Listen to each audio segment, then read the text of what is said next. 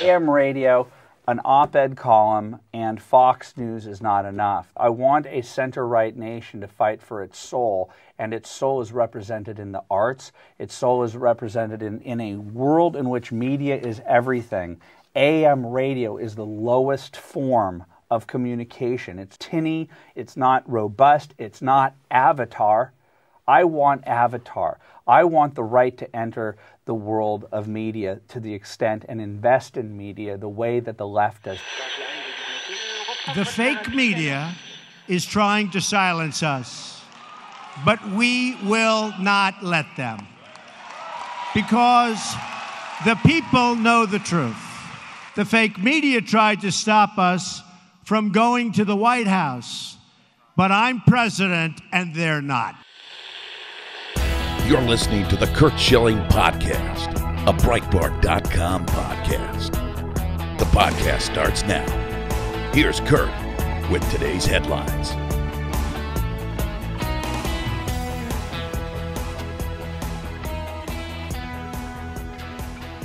Hey guys, welcome to another edition of the Curt Schilling Podcast. Long weekend. Missed you guys. It's been a great first couple weeks. I can't tell you. Last week, closing out the week with what we did with Candace Owens and Sean Spicer, and I feel like, I'm trying to keep up the pace with my producer in this little leprechaun is doing some magic. So anyway, we got a great show lined up for you today. Very interesting conversation to be had with Matt Philbin, who is the managing editor for Media Research Center. Shadow banning and what's happening and the fact that it is real and what it means. And then after that, Francis Martel, our national security editor, will join us. But first, I want to get to some sound bites. I can't remember the saying, but if you want to disappear in politics, one of the two jobs to take is vice president, apparently, because I don't remember the last time I heard this guy speak. But he did. On Fox News the other day, Vice President Mike Pence was talking about things that make the left go crazy. But listen to him talk about the administration's economic policies up through today on Sunday Morning Futures. 4.1% growth. Your reaction? We were expecting a big number. It's a great day for America. See in the second quarter 4.1% growth. Exports growing dramatically. That added to the reality of 3.7 million new jobs created since Election Day 2016. I couldn't be more proud to serve alongside a president who's been working every day to keep the promise he made to the American people, to roll back red tape, to cut taxes, unleash American energy. And I think this 4.1% quarter and a year that's on track for more than 3% growth is a testament to the president's leadership and his vision for this economy. What were the most important takeaways from this quarter? A lot of conversation about whether or not this is a one-quarter thing or whether or not we're going to see this sustain. Well, it's important to recognize in context that the reality is in the last two administrations, the economy grew by less than 2%. And in the first 18 months of this administration, we were a little shy of 3% last year. We're on track to be at 3% or better this year. And we really believe the internals of these numbers, whether it be the dramatic increase in business investment, a dramatic increase in American exports, all support the conclusion that the policies that President Trump has been advancing, that a Republican Congress has been supporting, are actually working to revive this economy. But you sense real momentum. You know, I was in North Dakota and Montana this week, in West Virginia just a couple of days ago, and you sense out on the street talking to everyday Americans, talking to business leaders, that the best is yet to come, that these numbers tell the tale, but the enthusiasm and the confidence all across this country among business leaders and businesses large and small tells the same story and more. I get frustrated sometimes when people aren't as eloquent as they should be. Don't go to sleep on the fact that the last two administrations, you do realize the last two administrations comprise of 16 years, right? In the last 16 years, it's total less than 2%. We're going to be over 3% for the year. We're at 4.1% for the quarter. That absolutely should be mind-boggling. 3.7 million new jobs since Election Day. I mean, this is amazing stuff. The left would continue to tell you that it is the world's about to end tomorrow. Anyway, Dan Bongino is someone who I've become a huge fan of. I've gotten to know. I've had him on the show many times.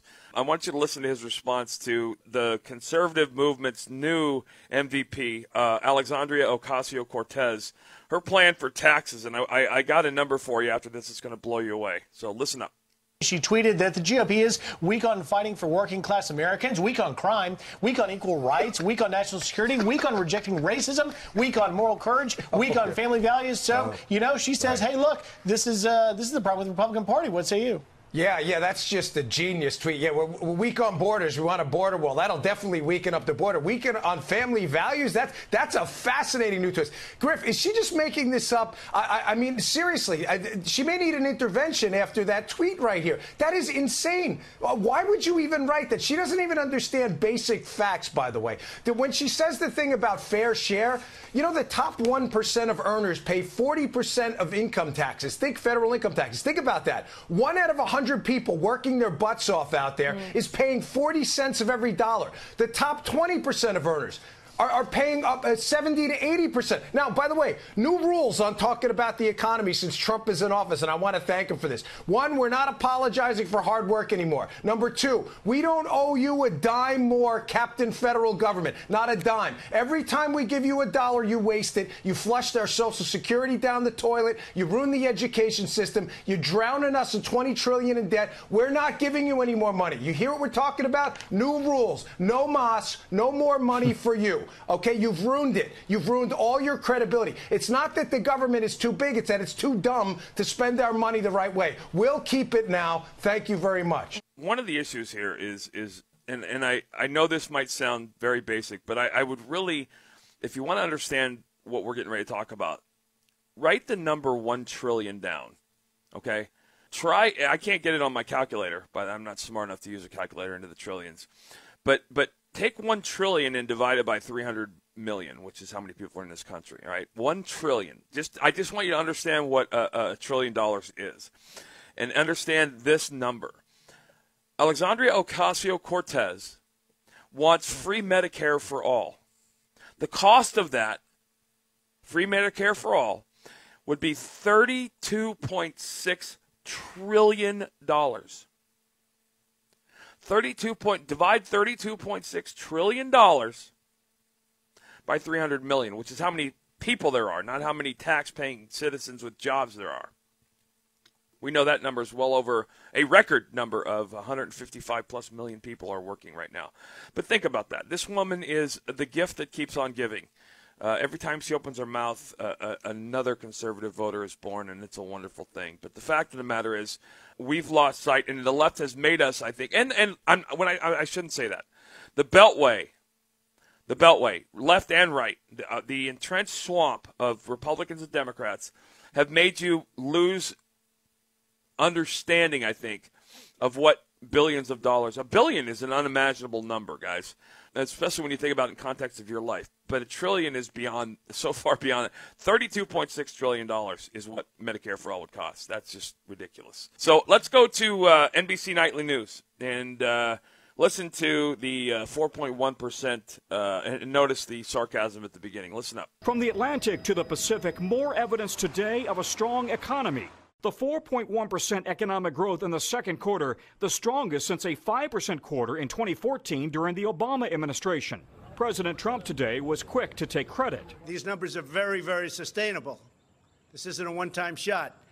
I happen to think we're going to do extraordinarily well in our next report, next quarter. In Chicago, real estate technology company Truss, started just a year ago, has already gone from 6 to 33 employees. CEO Andrew Bolker is still hiring. Why the optimism? What's happening here on the ground in Chicago? It's a vibrant economy, and I think people are positive about how it's going to turn out for them. And it's certainly from a small to medium-sized business, there's a lot of support. Corporate leaders suggest last year's tax cut gave the economy a jolt. Now, a sudden surge in agricultural activity before the trade war and tariffs kicked in appear to have provided a sudden one-time boost. Nobel Prize-winning economist Lars Peter Hansen. Trade wars could be a substantial drag on the economy because the economy these days is integrated. One country starts imposing tariffs and other ones counterbalance that. Areas of lingering concern: stagnant worker wages, a growing budget deficit, and farmers who are paying the price for trade disputes with China, Mexico, and Canada. Our corn commodity prices are down approximately 25% since the first of the year. We're operating at a loss right now. The country's strong economic growth comes at a time when we're also experiencing the longest streak of hiring on record. Unemployment just 4%, and robust hiring going on in business, manufacturing, and healthcare. First off, did you notice that and it's subtle stuff like this. Trump was quick to take credit. He didn't take any credit for that. He just mentioned the numbers. There was no credit taking there. Every time they can get a stupid dig in, the guy's company grew by 500% from an employee perspective. Yet you heard them say could be, should be, might be. None of them said anything about how awesome it was. They all mentioned how bad it potentially could be, not how good it is. I think it's hilarious, and it's, well, I mean, it's the delusion and dementia that continues to follow and push the left. Listen to, on CNN, Larry Kudlow, I think, threw a wrench in CNN's day by talking about the China tariffs and Trump's pursuit of them. Listen up. Policies matter a lot, Jake, and I think the president deserves a victory lap. Low tax rates, rolling back regulations, opening up energy, for example. Trade reform, which I think is already paying off with respect to the EU agreement we did last week. Fundamentals of the economy look really good. You know, just parsing through some of these numbers, the 4.1% quarter, inventory is very low, cap goods booming, business investment spending really booming. That's a productivity creator. That's a job creator. That's a wage creator for ordinary Main Street folks. Terribly important. In fact, the saving rate was revised higher by $500 billion. That gives consumers plenty of ammunition. And as I say, as Mr. Trump has made it very clear that he intends to reward success, he's not trashing businesses. He wants people to just take a rip at the ball. You're seeing the results of these new policies. Now, we've got 5 Trump quarters. Just under 3%, 2.9%. This was 4.1. The first half was 3.1. I don't see any reason why we can't run this for several quarters, again, in technical terms. Rock bottom inventories and a capital goods investment boom for business. Those are very strong factors. That had to just make Jake Tapper's stomach ball up in a knot. Good stuff, though. And all of it pretty, I don't understand how it's hard to understand. Also, you might want to check out, he mentioned the savings rate. Check out what that actually means, $500 billion into the savings coffer. That's important to you and to me. Anyway, my first guest today is going to be Matt Philbin, and the reason I want to mention that is because of this next soundbite. Matt and I are going to talk about something that's happening. But on the floor the other day, House Intelligence Committee Chairman Devin Nunes had been talking about a couple different things. He went on Fox News, Sunday Morning Futures, and talked about what Twitter and Facebook are doing. And I want you to listen to pretty much how serious they're starting to take this stuff. I'm going to ask you about what's going on with Twitter and shadow banning. The president tweeted about it. Do you think social media is censoring conservative views and conservative speakers? Yeah, you know what? I had no idea what shadow banning even was. I had absolutely no clue. I had so for several months, people have been contacting me saying that, hey, I tried to find you on Twitter. I couldn't find your account. Why is that? And then you had a report that came out where, in fact, there were 4 people in the House of Representatives and the only 4 politicians in the country, the elected officials that were being, quote unquote, well, they don't call it shadow banning, but effectively we were getting caught up in some type of trap to where people couldn't see our Twitter feed. That was Mr. Gates, Mr. Meadows, Mr. Jordan, and myself. Okay. So I don't know what Twitter's up to. It sure looks to me like they're censoring people, and they ought to stop it. And we're looking at any legal remedies that we can go through. I don't know what he means by legal remedies, but I'm gonna ask Matt about that, and you're gonna listen to Matt talk about that, because that seems to me to be a potentially very deep, dark rabbit hole to head down, because giving legal remedies to internet content to some of the most corrupt, and not Devin Nunes or the House Freedom Caucus, but some of these Maxine Waters and, well, all of her cohorts. Can you imagine giving legal remedies to a woman like Alexandria Ocasio-Cortez to internet content? That's a terrifying thought. So anyway, we're going to take a short break, and joining us after the break will be Matt Philbin. Matt is the managing editor for Media Research Center's Culture, and we're going to talk about a very surprising source for an article on shadow banning and how and why it's happening and who's doing it.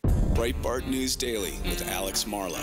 Why did we see some of the Republican kissing of Mark Zuckerberg that was taking place? I called it kissing the ring because I felt like every single person practically had to kiss the ring of this guy, who wants to do nothing except get all those people out of office. So, bizarre behavior from the Republicans. Breitbart News Daily, weekdays at 6 a.m. Eastern on Sirius XM Patriot 125.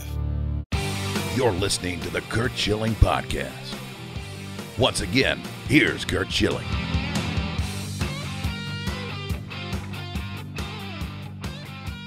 Welcome back, guys. You just heard the soundbite from Devin Nunes on the Fox News Sunday Morning Futures talking about legal remedies potentially for Twitter and shadow banning. And I know there's been a lot of conversation about this. As someone who has been shadow banned, and I know that for a fact because I went back about a year and a half ago and I started kind of paying attention to the analytics of my website. And in the last year and a half to 2 years, I've gained almost 200,000 followers, while at the same time watching my Twitter account move up about 1,200 people total. But the Media Research Center is someone who has been on top of a lot of different things as we've gone through this last 18 months. And one of the gentlemen that has been at the forefront of that is joining me now is Matt Philbin. He's the managing editor for Media Research Center's Culture. Morning, Matt. How are you doing, buddy? I'm doing great. How about you? I'm good. I'm glad you guys have come out with it because, I've seen it. I've experienced it personally, and I know something just happened to my Twitter account in the last 2 weeks as well. But you're watching this shadow ban story, and it's absolutely legit, number one. And number two, I was wondering if you could talk about the evidence you guys have seen, number one. But more importantly, number two, what does it mean?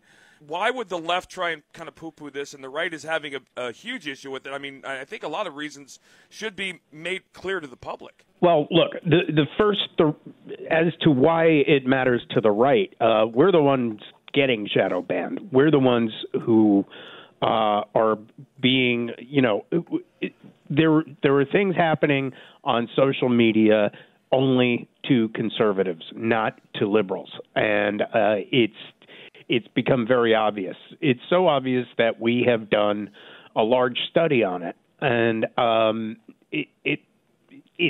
it's very plain that across platforms, from Twitter to Facebook to Google, there is a conscious bias against conservatives. The people in these companies are left-wing. The people in the companies are left-wing. They admit that. That's right. And that's fine. But the problem is, what are they doing to ensure that their bias doesn't get into the platform? And clearly they're not doing enough. Couple things. First off, I'm a free market guy. I don't like the government messing in the private sector. However, when you've become as influential socially as those two companies clearly are, the bigger issue for me is, listen, it's okay for me for them to be liberal, but they're presenting that as kind of a byproduct of who they and what they are without realizing the ramifications. I was wondering, there are a bunch of different kinds of shadow bans. I know my Twitter account was shadow banned, and basically it meant that people weren't – I was getting a lot of people saying, hey, you haven't been really active about this and on Twitter or Facebook. And I said, well, I've been as active as I've always been. They're not getting notifications. And basically shadow banning is effective because what they're doing is they're shutting down your social media account without you being aware of it. So you're continuing to operate normally day-to-day in life. And I'm wondering, give me some other names of people that you've run into that have had to deal with this. I know there's some pretty powerful people. Well, in that Vice article that brought attention to this, and I must say, Vice is left-wing. They are no friends to conservatives, and I think it's important to note that. But they found this awful enough to bring to our attention. The others, Representative Mark Meadows from North Carolina, Representative Jim Jordan from Ohio, who is now running for the speakership. Yep. Representative Matt Getz from Florida, and Devin Nunes. It's subtle, too, right? I mean, it's something as simple as autofill When you're looking for certain things on Twitter or on Facebook, actually any platform anymore, especially Google, I've noticed an enormous change in Google. As I try to research American history and look up American history, it took me about an hour to find out any data and information on the black vote prior to 1936. And I found out why, which it just little things like that. But if I look up Jim Jordan or Mark Meadows, I don't get an autofill in the search engine, and especially with the inability of people to actually use the English language these days, that's a big deal. It is, and it doesn't happen if you already follow them. Right. If you are friends with them on Twitter or followers. But if I were to, I don't follow any of these people. If I were to go and look them up, apparently it wouldn't autofill. I'd have to go the whole way. And, part of the, you're counting on people in an age of really short attention spans to follow through with that. It's going to put a lot of people off, and they're not going to find the people they're looking for if it takes more than one step. So, this is a very subtle thing. But the interesting thing is the Gizmodo, the Vice site that looked into this, they noted that not a single member of the 78-person Progressive Caucus faces the same situation in Twitter search.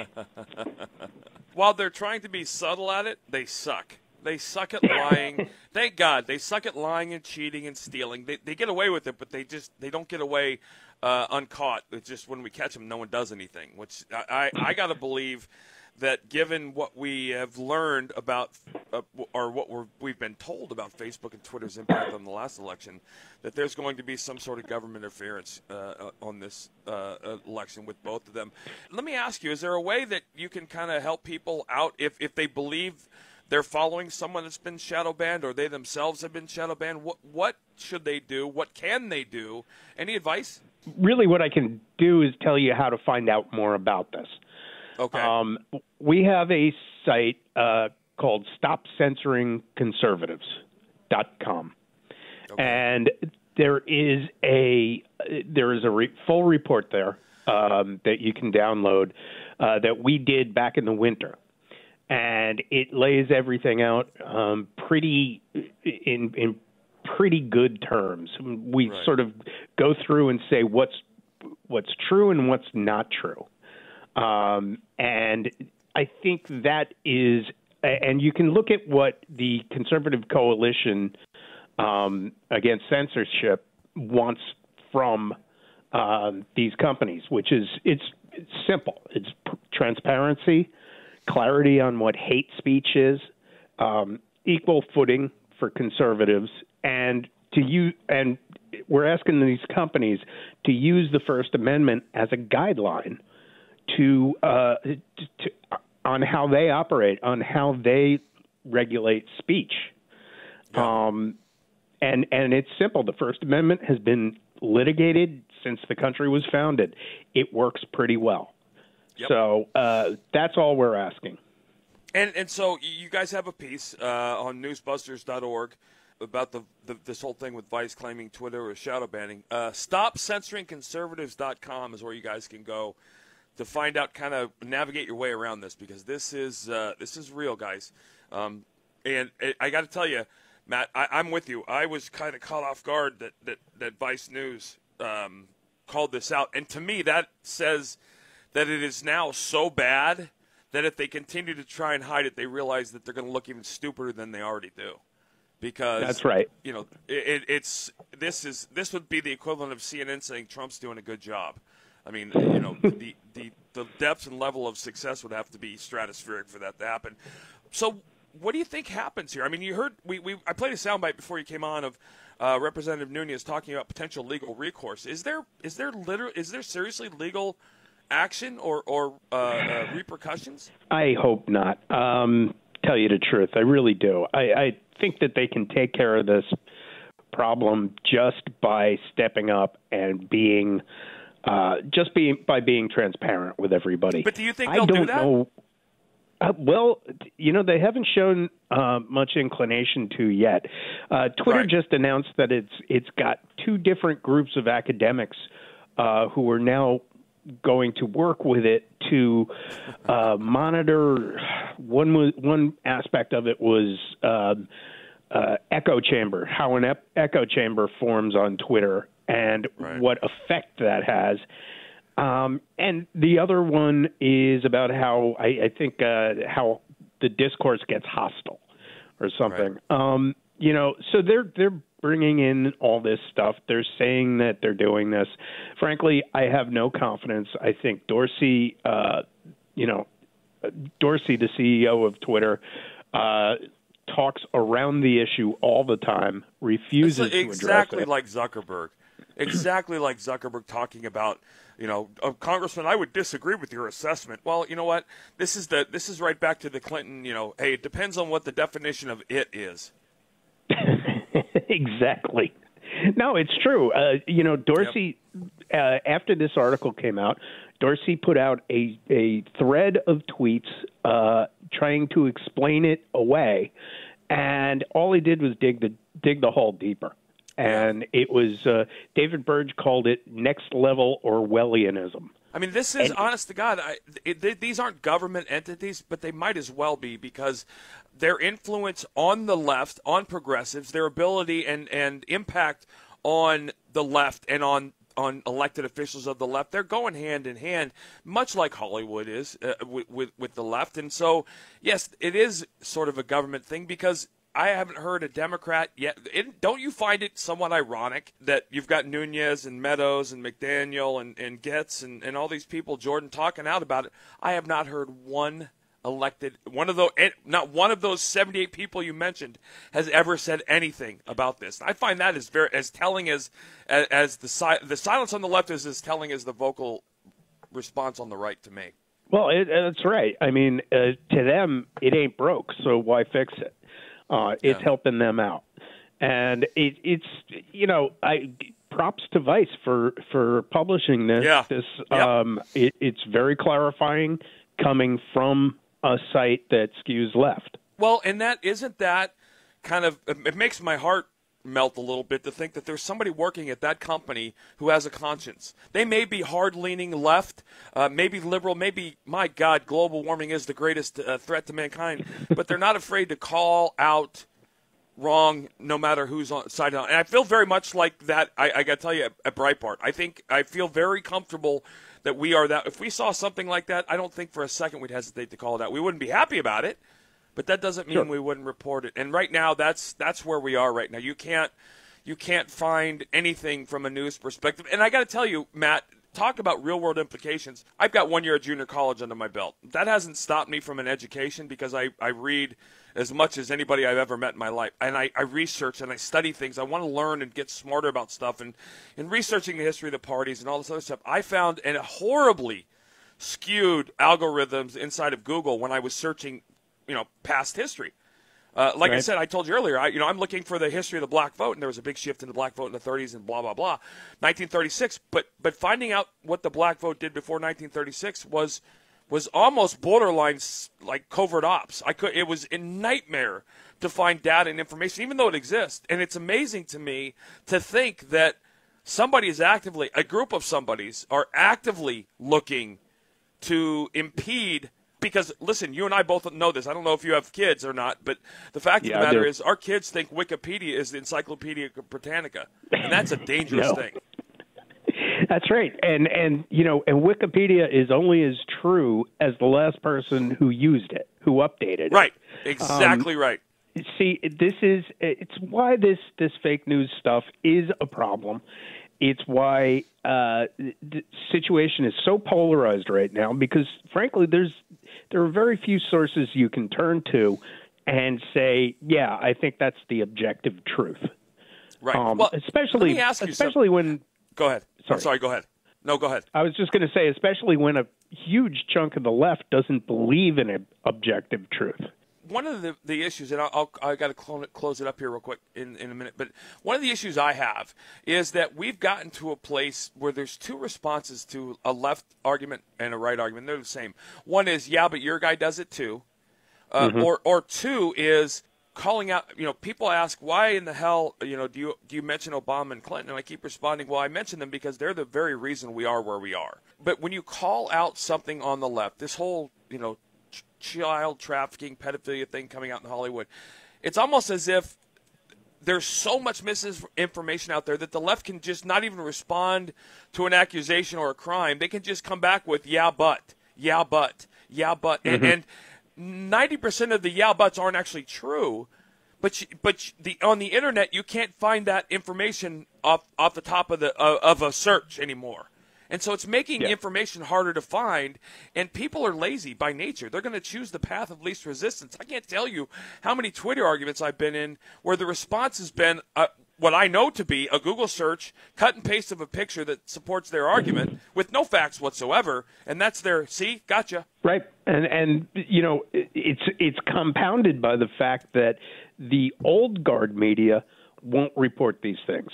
The old guard media will not report what makes it uncomfortable. And so therefore you're left battling without what used to be a sort of an authoritative source for what's going on. Well, Matt, we know from what we've seen in the last year and a half to almost 2 years that the left, the mainstream media people on the left have actually been guilty of that very thing. They've been guilty of doing no research other than a Google search to verify a claim or verify quote-unquote fact-checking. We know that Snopes and PolitiFact and all those others are hard left-leaning, liberal-run websites who aren't fact-checking anything at all. They're trying to create a narrative that supports a very progressive agenda, which, again, that's their prerogative, but they're advertising. It's false advertising. And this generation of younger generation is being hoodwinked to the point where they're being indoctrinated by a liberal education system. Absolutely true. I guess I would close by saying this. I think one thing you and I know for a fact is when you stand up on the side of conservatives, you are asking for maybe they're in the minority, but they're certainly more vocal and violent group of people to, well, I mean, God, you saw it in the science climate change industry. You mentioned being opposed to it. Your life is ruined. They ruin your life. They ruin your career. It's happening in politics. We've seen it now happen with this whole Russia conspiracy. General Michael Flynn, Paul Manafort, these guys, their lives are over. Whether they did anything wrong or not is not relevant. And I get back to the fact that the MRC and the things that you guys do there, you have to be running into opposition at every single turn because the things you're trying to do is expose the underbelly, the rotten, maggot-infested underbelly of the left and who and what they're trying to do. It's true. It's a struggle every day, and just trying to tell people what the other side is, trying to put a check on the media is it's all we try to do, and it's not an easy thing sometimes. That was a tremendous Freudian slip right there. Putting a check on the left-wing media would be a very good thing to do for Twitter, which would be a legitimate check. Matt, hey, listen, it's a pleasure. I'd love to have you back. I know you guys are doing so much work. Where can people reach you guys? Go to newsbusters.org, and all our stuff's up there. Newsbusters.org, guys. StopCensoringConservatives.com if you want to find out all the work that they've done behind this. Matt, thank you so much. Love to have you back, pal. I'd love to come back. Breitbart News Tonight with Joel Pollack and Rebecca Mansour. The real thing that the left is angry about is they're like, how could you allow these Russian memes? Somebody saw a meme and then they decided they had to vote for Trump. Or it must have been fake news. And by fake news, they mean conservative websites. Come on. But this is what the left thinks. Fake news. And by fake news, what they mean is shut down Breitbart. Breitbart News Tonight. Weeknights starting at 9 p.m. East on Sirius XM Patriot 125. We want to hear from you. Tweet the show at Garrick38. Once again, here's Curt Schilling.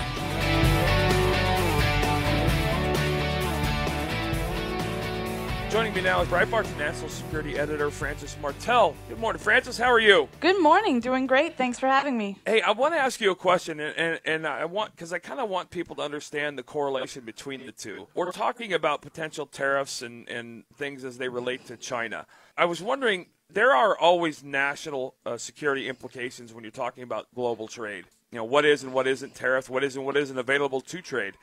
We know that the Clinton administration gave China ballistic missile technology, which had nothing to do with trade. But what are the impacts right now, if any, that we might see short term from a potential trade war with China as it relates to national security? Well, China relies almost exclusively on its economic power for its geopolitical heft. And I think that's true of almost every country except for the United States, because our military is so robust independently that it can survive some economic damage. But for everybody else, that rule basically applies. The stronger your economy, the more influence you have on a global stage. And the converse of this is Russia, right? Russia has been trying for the past couple of decades to restore its weight on the international stage, and its economy is just so meager that it doesn't really matter how much they want to be relevant. They just can't do it. So when you have trade disputes with a country like China and you start reducing their ability, to operate economically, then you have you weaken significantly that country's ability to operate geopolitically as well. Is that not kind of at the heart of this whole Russia thing? I don't think people understand just how weak Russia's economy is and how much Russia's economy relies on importing, no matter what the material is. But we recently learned that green technology is not what it's thought to be, because Germany, trying to go as hard as it can to go green, is now getting all of their natural gas from Russia. How much of a trade chip, how much of a bargaining chip is trade from, because there's a ton of sanctions on Russia, and I don't know, they creep into just about everything policy-wise. How far could we go leveraging trade with Russia, let's say against something like the Crimea, or getting them to recognize Crimea? I mean, is trade that powerful of a weapon with Russia? I think it is. I mean, I think it has diminished. If we hadn't put the sanctions in place that we would, it wouldn't have just been Crimea. It would have been South Ossetia and Abkhazia and Georgia, which Putin invaded in 2008 when his economy was doing much better. And as soon as the sanctions started kicking in, he had to limit his scope there. So I think the sanctions have had that concrete effect, which is, yes, he invaded and annexed Crimea, but it could have been a much greater piece of land that would have gone to Russia. And the issue with Russia is that its economy is basically oil and gas. That's it. And it relies on European trade to keep itself afloat.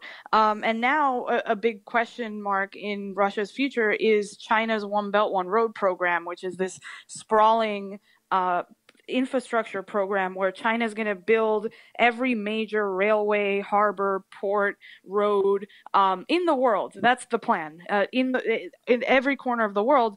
But for Russia specifically, the problem is that China wants to build these roads in places like Kazakhstan and in Central Asia. It wants to go into places like Georgia or Montenegro, which is essentially Russia's door into Europe. And if China succeeds, Russia's going to have to need China's permission to do any trade with Europe, and it's going to be isolated, and there's going to be a circle of Russian influence or Chinese influence around Russia.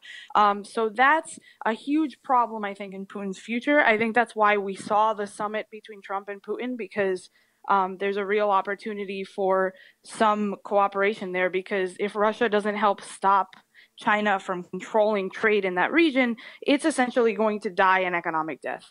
And that almost has nothing to do with sanctions. But of course, if without the sanctions, Russia could diversify its economy, and it simply can't. So it's in a pretty dire economic situation right now. Speaking of China, Xi Jinping was talking last week, and you did an article on it, and I'm very curious. I don't understand this, and maybe you can help me understand it. Xi Jinping was offering a tremendously vocal defense of globalism, and how I think the quote is the evolution of global governance system will have a profound impact on the development of all countries. Why would China even pretend to voice concern for other countries? Number one. And number two, China under a globalist system, I'm assuming China's assuming a globalist system that would represent Chinese values and customs. This is a country that is the epitome of a communist country and a dictatorial place. Why would they be pushing or defending globalism, and what's in it for them? Well, the globalism that they're trying to defend is actually simply Chinese colonialism. It's the globalism of Britain in the 18th century, where the entire globe was Britain, and therefore we have globalism. So it's not the idea of a multipolar world or the idea that we're going to have some sort of pluralistic world community. What China wants is exactly what you said, to spread Chinese values all around the globe. And by Chinese values, I mean extreme censorship of dissenting voices and total state control. Let me ask you something. In a nutshell, it's not really different than the desire for the spread of Islam, is it? I mean, Islam is all about, they would love globalism as long as that globalism involved a planet under the rule of Allah. You know, I mean, that's there's not much difference there from a potential resolution perspective. Well, yes, the only difference is the racial aspect of it. Anyone can convert to Islam. Nobody can become Chinese if they're not born Chinese. And Xi Jinping has made it very clear that he believes in Han Chinese supremacy with the oppression of minorities in China. You have people like the Uyghurs, the Tibetans, who are extremely repressed and are forced to learn Mandarin and to essentially assimilate. So it's a similar concept, but it's almost even more repressive, because at the end of the day, if an Islamist regime shows up and you convert to Islam, you're good. But you can't do that with Chinese ethno-nationalism. And I have a feeling that's quite a few of the countries involved in pushing globalism. That they're pushing it right up to a point when the rubber meets the road. It's going to be, as long as the globalism involves Chinese values and assimilation of the Chinese way, then we're all for it. Hey, I want to switch gears real quick. Something that's been really under the radar and has not gotten the publicity it needs, except for at Breitbart. Pastor Andrew Brunson, who was detained in Turkey. Explain real quickly, if you can, how that came to be, number one. And number two, what's the latest news on his situation? Sure. So Pastor Andrew Brunson is from North Carolina, and he's been preaching the gospel in Turkey, in Izmir, I believe, for over 2 decades. And he has a little church. It's open to anyone, and he gives sermons, and he spreads the word of God. He's a Christian pastor. He was accused in 2016 of being an associate and spy for both Fethullah Gulen, who is an Islamic cleric who lives in the United States, and for the Kurdistan Workers' Party, which is a Marxist terrorist organization. So the Turkish government is claiming that this Christian is secretly working for both an Islamic and an atheist organization, which makes absolutely no sense. And he was arrested in the aftermath of the failed coup against President Erdogan in July 2016. I believe he was arrested in November 2016. And essentially, Erdogan has made it clear that he doesn't believe that Brunson has done anything wrong, but he wants to use Brunson as a hostage to trade for Gulen. Gulen has denied any involvement in the coup, but they have a long-standing political rivalry that resulted in Gulen coming to the United States, fleeing from Erdogan's repression. And Erdogan has said, I will trade this pastor for that pastor, about Gulen and Brunson. So it is abundantly clear that Brunson has done nothing wrong, and that he's being used as a hostage. And President Trump has, as of Friday, I believe, threatened to impose sanctions on Turkey and said, hey, we're not going to do business. We're not going to enrich your country when you're using our citizens as hostages. And Erdogan responded yesterday with a very belligerent speech saying, Turkey is a glorious empire and we're not allowing anyone to boss us around. So we're in a stalemate situation at the moment. This is essentially an American citizen being held hostage, period. There's no other story or pretty setting to put that in. Someone has taken an American citizen hostage, and I have a different president in the White House who doesn't, I think, play by the old rules. And I would like to see this resolve itself with maybe Turkey down a couple soldiers and us with a citizen returned back to us. Hey, what's the next step with Russia? I saw last night that Putin, apparently there's an invite extended from the Kremlin to President Trump to make the second meeting happen there, for whatever that's worth. Where do you see this going in the next 20, 30 days? Well, I think there's a lot of mutual distrust between Washington and Moscow, and rightfully so on both sides. Right. But again, the China issue is so big, and it's bigger for Russia than it is for us because China's right there. that they're going to have to schedule some more talks with the United States, and they're going to have to deal with the China issue. And they're going to do it behind the scenes because reporters aren't even going to ask either president anything about China, which is the most important issue. They're just going to go up and complain about the Hillary Clinton and the 2016 alleged hacking and all that stuff. So we might not even hear what they talk about because no one's going to ask that at any press conference. But I do believe within the next month we might see some, at the very least, scheduling of high-level meetings that might not involve the presidents but could involve senior diplomats. But the conversation has to continue. I think from the perspective of Russia, they have no choice. The alternative is having Xi Jinping basically overrun every country that borders Russia and being isolated and having no allies. So I guess I would equate China is Russia's South America. I mean, they are literally on the border, at the border, and a couple feet away from Russian soil. And let me close out with asking you this question. It's a very open-ended question, and I'm not looking for a deep answer because I'm not sure anybody really knows it. What do you think that the Trump administration's goal is with Russia over the next 12 to 24 months? I think the Trump administration is looking for Russia to get into a comfortable place where they accept that we're going to have to do something about One Belt, One Road, we're going to have to do something about China, and that they can sort of set aside other differences and continue to be rivals in terms of alliances with Ukraine and with Europe. And the sanctions are still going to be there. But to at least get Putin to have this very important conversation, which, again, is more important for Putin than it is for Trump, about containing China, I think that's the number one goal because no country will be hurt more than Russia. I lied. I'm going to ask you one more question. Sure. Does some sort of potential resolution in the South China Sea get put on the table? Because I look at that as probably one of the more fearful. One of the things that bothers me more than anything is the fact that China is just unopposed in the South China Sea as it expands, and the billions and billions of dollars of shipping lanes that run through that territory. There's going to be a rubber meets the road moment here, and I don't think that's a good thing. Absolutely not. I mean, China calls the South China Sea the Maritime Silk Road, and it claims that it has ownership over all of it, which is illegal. International courts have said that this is nonsense, but China still insists, and it has that military. I would be pretty surprised to see a Russian military presence in the South China Sea in the short term, because it would be so belligerent and obvious.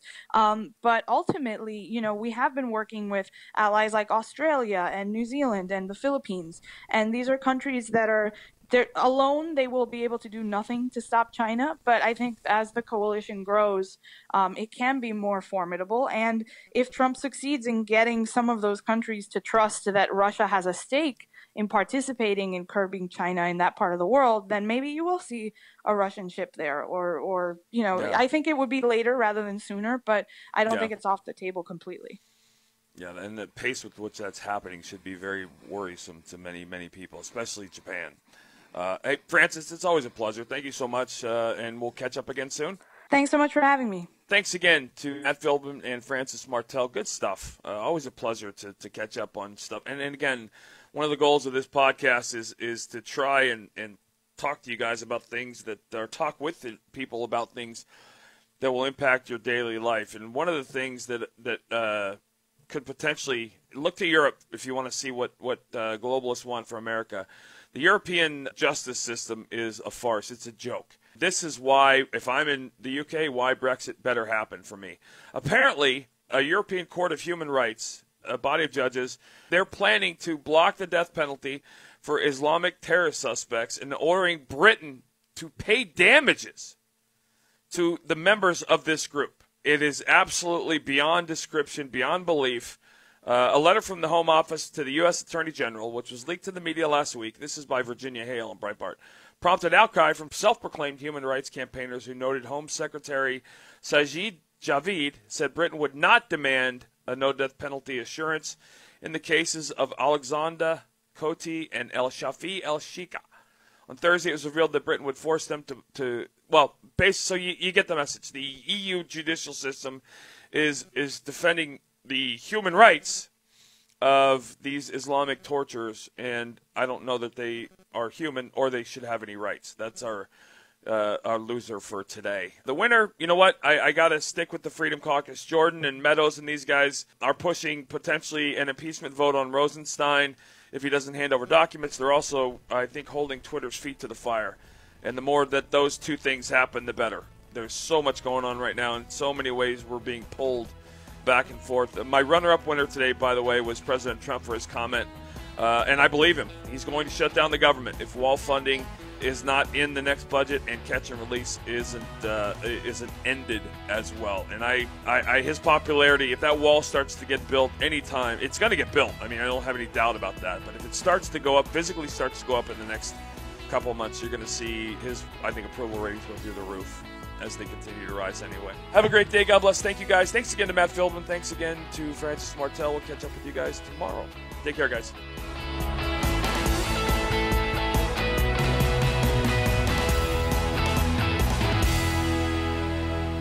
Sonny's Corner with Sonny Johnson.